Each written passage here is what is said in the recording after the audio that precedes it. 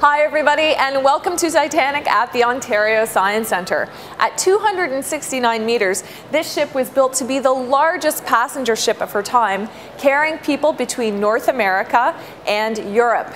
Now, the Titanic became famous when she struck an iceberg and sunk to the bottoms of the ocean floor, 4 kilometers beneath the surface. There, her remains were scattered, creating a perfect time capsule that's almost 100 years old. Let's take a look at a huge wrench that engineers in the boiler rooms on the Titanic would have used. The salt water of the ocean slowly corrodes away the metal over time, much like a car will rust from salts on the roads in the winter.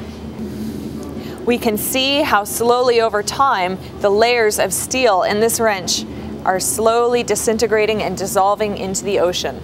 Here is one of the original door shafts that would have been used to raise and lower the giant doors in the bulkhead of the Titanic. By comparing the different metals it's made up with, both iron and steel, we can see that the salt water corrodes them at different rates. We can see a model here of how this might have looked.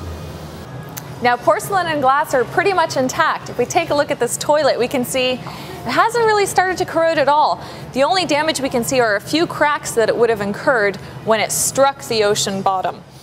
After 100 years, the glass in these bottles is still pretty well preserved. We can even see that the champagne bottle still has a little something in there. Now, the Titanic would have been an incredible draw for deep sea life on the ocean floor. Softer materials would have been devoured in a matter of months. However, the remains we see here were preserved in a leather suitcase. Tannins, or special chemicals used in the leather, help protect these materials over time. But perhaps the greatest undersea enemy of the Titanic are tiny little bacteria which are floating downstream from underwater volcanic vents. Now, these hungry little bacteria are slowly devouring away the hull of the Titanic. Already they've consumed the equivalent of 200 elephants worth of the Titanic's metal, regurgitating the iron into these icicle-like forms called rusticles. Sort of rusty icicles if you put those together. At this rate, scientists believe that within 75 years, the Titanic will collapse in on its own structure.